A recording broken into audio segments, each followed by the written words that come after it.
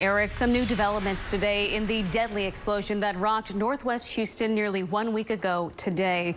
This morning, lawyers filed a temporary restraining order against the city to prevent evidence from being cleared from the nearby streets. Now, to much of their surprise, the city fought that order in that hearing this morning. Channel 2's Sally Mamdou is live this morning now in northwest Houston with more on what happened at today's hearing. Sally.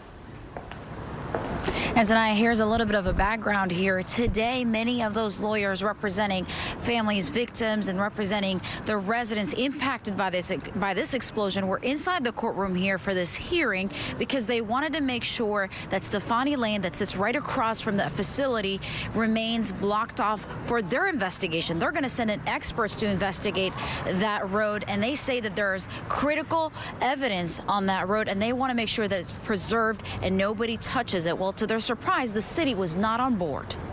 A temporary restraining order was granted to continue blocking a portion of Stefani Lane that sits adjacent to Watson Grinding and Manufacturing, the site of last week's explosion. Now our experts can go in, do their investigation, and figure out the cause and origin of this explosion that happened. Robert Kwok, who's representing 130 residents impacted by the devastation of the explosion and are now suing, is calling today's hearing a win after he, along with several other lawyers in the courtroom, including Muhammad Aziz, who's representing the Frank Flores family, were surprised by the city's pushback. It's ridiculous that the city won't help us or even help the investigation or not.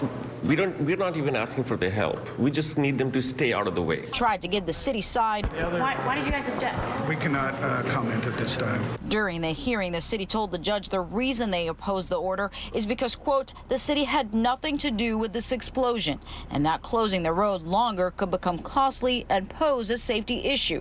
Leith Weed, who represents Houston Corvette Services that sits on Stefani Lane and was damaged by the explosion, says the city's position just doesn't make any sense. 2 families have lost their loved ones. Businesses have been totally destroyed. And for the city attorney's office to come in here and say, well, we just need to work that out later is crazy.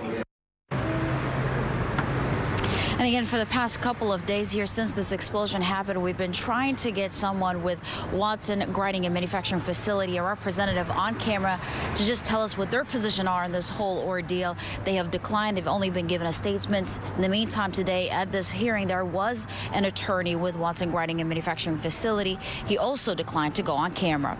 We're live in downtown Houston. Sally Mamdou, KPRC, Channel 2 News.